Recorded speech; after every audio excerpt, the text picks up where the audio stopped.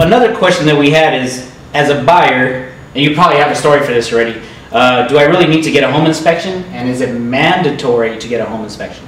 It is not mandatory to get a home inspection. The issue would be is that it's buyer beware on everything. Last week I had a couple from Canada cancel an inspection on me.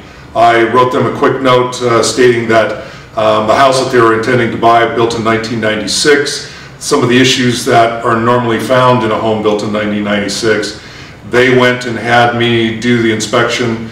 We did find some major issues, and they were glad that they did not cancel that.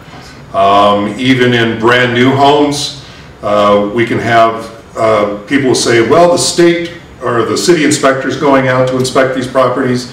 The issue is that they don't plug into every outlet. They don't open and close every window. They don't crawl through the attic space. They don't run all the appliances in the home that a home inspector does.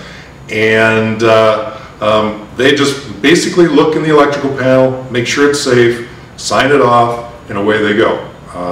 Yeah, so that was actually another question we had is if you're getting a new home built, because the city inspectors are already there, right?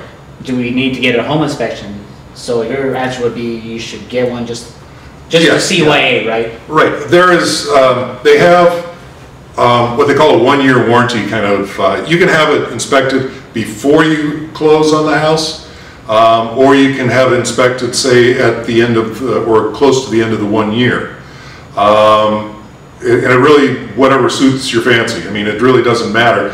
At one time in that home's life, though, it should be inspected, because I've gone to a 5-year-old house and found no insulation at all in the attic space.